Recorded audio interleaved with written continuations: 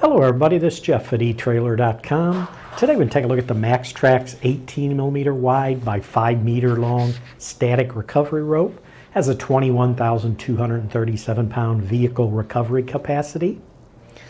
Now this is a high strength HMPE, which stands for high modulus polyethylene rope. This will act as a static element during vehicle recovery, so it is perfect for use with cars, trucks, jeeps, and buggies. The HMPE rope has an extremely low density and a strength to weight ratio that is 8 times higher than high strength steel.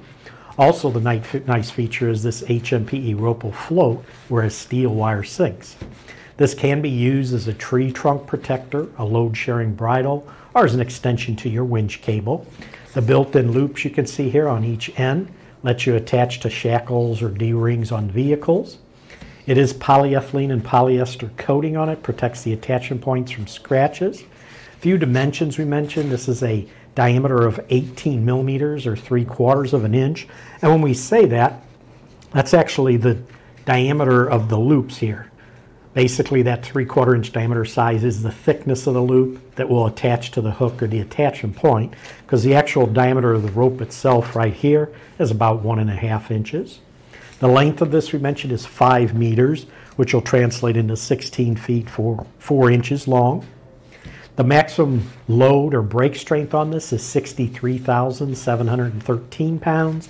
And as we mentioned earlier, the vehicle recovery capacity is 1/3 of that, which is 21,237 pounds. But you can see it has a nice orange covering over it that makes it very highly visible.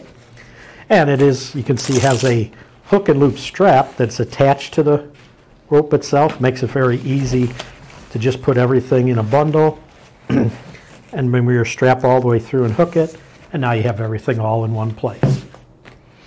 But that's going to do it for the review on the Maxtrax 18mm wide by 5 meter long static recovery rope.